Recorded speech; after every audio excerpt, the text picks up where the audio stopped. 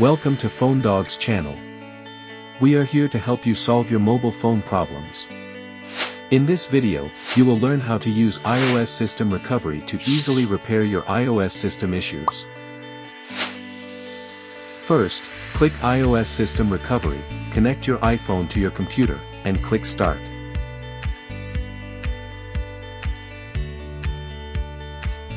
Second, choose and confirm the mode you need, then confirm your device info and firmware package and click Next.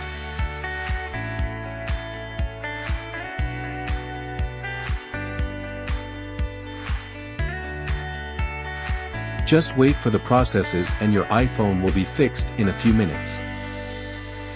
We provide a free trial version of it. Come download the software and try it before you buy.